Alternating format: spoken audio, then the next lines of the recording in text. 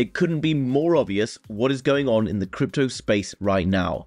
It's right in front of your eyes. What happened just 48 hours ago with that massive pump and dump in the Bitcoin price gave the game away. And the reaction we saw in the prices of Solana, HBar, ICP and Casper are also giving away the game for some of the altcoins out there. In this video, I'm going to show you exactly which altcoins I'm now focusing on after that event.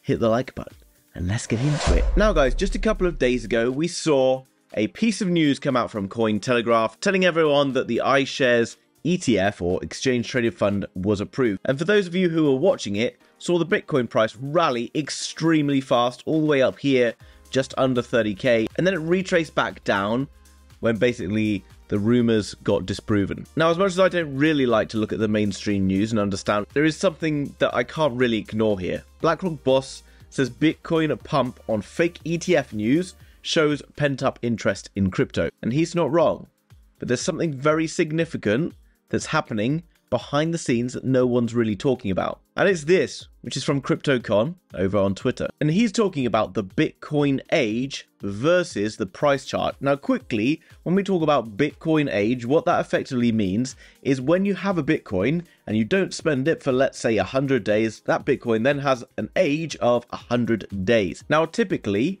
a lot of coins are being locked away by big whales, and they only kind of bring them out to play, if you like, as we sort of enter into what looks to be a new bull market coming. And here you can see the yellow line, which is the median age, kind of spiking towards the upside. And it spikes because a lot of people who've been storing away Bitcoin for the last couple of years are suddenly bringing it out onto exchanges, ready to move it. And this is a precursor for a massive move in the markets. Back in January of 2012, you can see this big spike appears here. And then from there, you can see pretty much rallies into a bull market after already seeing that low. October 2015, you see a big spike in the median age here. And then guess what? Then we rally into the 2017-2018 bull market. 2018 turns around. Eventually, we come back to here, November 2019. We see the spike in the Bitcoin age. So around November of 2019, COVID was starting to spread across China, and then into the early stages of 2020, it basically shut down very quickly the Americas, Europe, and most of Asia very, very fast. Now, this is very important to note because this caused what's called a black swan event, like an event that you're not really imagining will happen, like a disastrous event.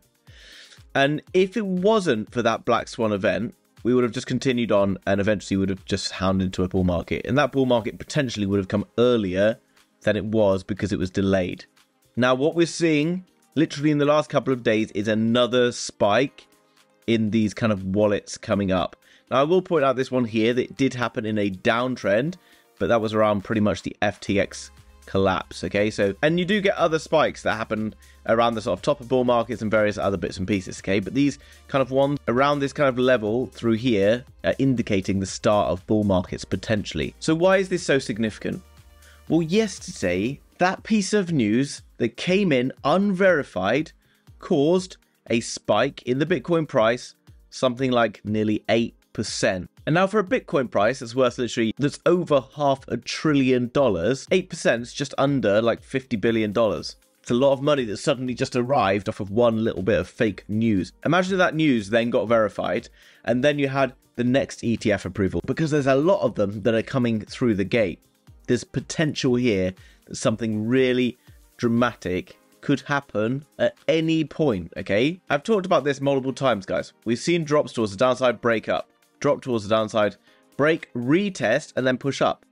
Even without that news yesterday, you're anticipating that this price will be moving up towards the upside anyway. And those who are involved in the altcoin market might be a bit concerned by this, but I want to draw your attention to something very important. As we look into the Bitcoin dominance on the daily, this is like the percentage that Bitcoin holds as a market cap against all of crypto. Currently, it's sat at around 52%, and it hasn't been really this high since back in April of 2021. But you can see it's running into a significant area of resistance here, which is similar that we saw around the 30th of June, when Bitcoin was quite high, and then we saw Bitcoin bleeding towards the downside. Now, also, this line I've drawn on is taken from a swing high from the top of this price here down to the bottom using the Fibonacci, and you can see the 0.382 is providing us resistance as well. And this previous low that was all the way back in April of 2019, you can see previous support flips into resistance. Now I get it. When Bitcoin's pumping towards the upside, early stages in the market, you don't necessarily want to be in the altcoins, because the theory is, particularly the likes of Ben Cowan and everyone else pushing this, that Bitcoin's going to rally and it's going to drain all the money out of the other altcoins. Now, there's a potential for this to happen to some altcoins out there. But one thing I noticed yesterday is this. Now, at the top, you've got the Bitcoin 4-hour chart. When that news dropped about Bitcoin, that particular one candle went up 8%. During that same period of time, Solana also went up 8%. And then you can see that over the last few periods of time since that fake rally towards the upside, Solana has continued to grow in strength. Who else had a similar reaction? ICP saw this rally towards the upside, somewhere in the region of like 4%, but then failed to get much in the way of significant strength coming afterwards. It started to slide lower and lower. Veracity failed to react pretty much at all to that piece of news. This was the little spike, and then you can see it just continues on the way down. Casper, however, did have a bit of a positive reaction with this little spike up here, going up around 4.5%, and then kind of continuing to build a little bit of strength here. So what I'm saying is coins that are reacting very closely to what Bitcoin is doing are sat in a very good position if those are coins you've been researching and understand well. Now, it's very key to notice that in the early stages of the market, Bitcoin will rally first, okay? And that Bitcoin dominance thing could be a little bit concerning if you are looking at some smaller cap alts. Because when the market suddenly seems a bit unstable, you'll see them start to drain very quickly where Bitcoin stays steady. Like here, this is Hook USD. It had a very positive reaction to that news, and then suddenly it piles in towards the downside after the news kind of gets reversed. So what I'm saying right now about this is this Bitcoin dominance thing of being fearful of the market is kind of fair enough, because a lot of people are betting, in fact, I would say the majority are betting on a market slide towards the downside and some catastrophic event like Binance collapsing or USDT collapsing, or like an all-out total war that's been triggered because of what's going on at the moment in Israel and Palestine. And whilst, of course, this is all possible, during this kind of period of unrest that we're seeing right now, and during a year that the markets have been full of negative and bad press, crypto, Bitcoin, has been pumping towards the upside. Bitcoin on the 1-week chart, as I've talked about this year, where we've had horrendous interest rates hiked to highs that they haven't seen for decades, multiple wars breaking out around the world, various banks collapsing, and all sorts of other news and worry and fear in the market. And yet Bitcoin is up right now 71%. So how much of this news can we really take on board, and how much of this news is really just there to manipulate the market into making certain decisions? So what I'm getting at is the market yesterday showed an indicator of just how quickly it will move if one of those pieces of news gets delivered. And I know people are thinking, well, it's fine, and I'll just invest in the altcoins after Bitcoin's got moving. Maybe that's fair enough, but the likes of Solana and whatever else could be doing 2 or 3 X's if Bitcoin gets to around 40k, which could potentially happen very quickly. If yesterday's news was genuine, I'm also fairly confident that Bitcoin is going to be able to break above these highs around 29k.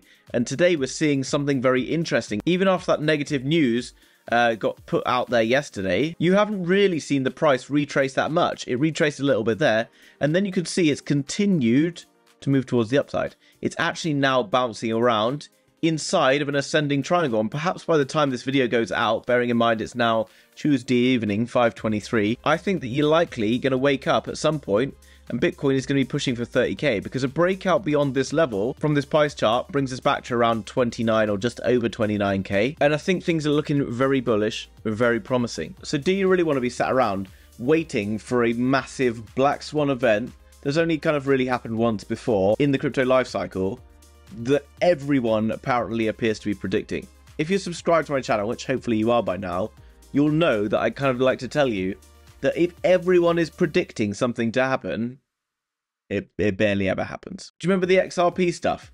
When we were like down here, and XRP and everyone in the little XRP army were like, oh, you know, when XRP wins its lawsuit, they're going to be, you know, going to $1,000 a coin. It won its lawsuit, or at least had a pretty massive win within that lawsuit. It went up 97%, and then within the space of about 2 weeks, the price had then fallen back to where it even started from. Just remember, guys, when everyone is anticipating something happening, usually wrong. And let's take this into consideration. When that FTX news hit Bitcoin, it fell by about 25%. Currently, if Bitcoin falls 25%, it's not even going to get under 20k. So I don't really know what people are waiting for.